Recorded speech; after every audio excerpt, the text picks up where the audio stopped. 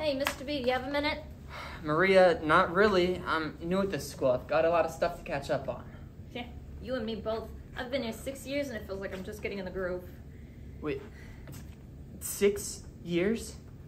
I mean, I'd heard you've been held back, but 6 years? As my mom says, if at first you don't succeed, try and try again. So it would seem. Look, I just need a minute. Okay, you have 1 minute. I got a question on the test. All right, show me which question you're struggling with. This one. I know you talked about it, but I got nothing. Can you just tell me? Well, what do you suggest? You give me the answers. What? That's so wrong. Well, technically. Yes, technically and every way. Look, why should I give you the answers? So my mother doesn't ground me this weekend? That's not a reason.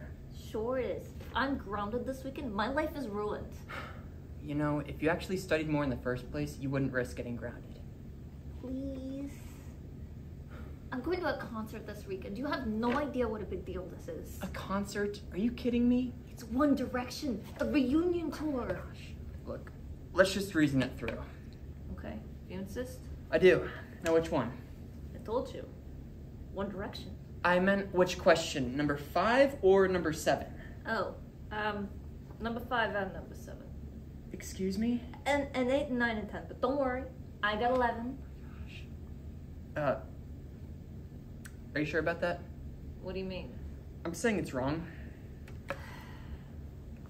You know, my philosophy teacher says there is no right or wrong. It's all relative. Well, I disagree with your philosophy teacher, and besides, the only relative you need to worry about is your mother. Got that right. So will you help me? Look, maybe you should just study more for your exams. Why would I do that when I got Max sitting next to me? Excuse me? He got sick during lunch or something. He was pale white. Anyway, you gotta help me. You mean to tell me that you've been cheating off of Max's work all school year? Only the last few months. Okay, this is the reason you haven't graduated in 5 years? 6. That's right, 6. See, you're forgetful too. Maria? Look, I'll make a deal with you. A deal? I promise I won't cheat off anyone else's work ever again if you just help me pass this test. Is that so? How about you study really hard the next 2 weeks, and maybe I'll let you retake the exam. It's so hard. Otherwise you fail. Ugh. And you wait to graduate next year and make it lucky number 7. Maybe so.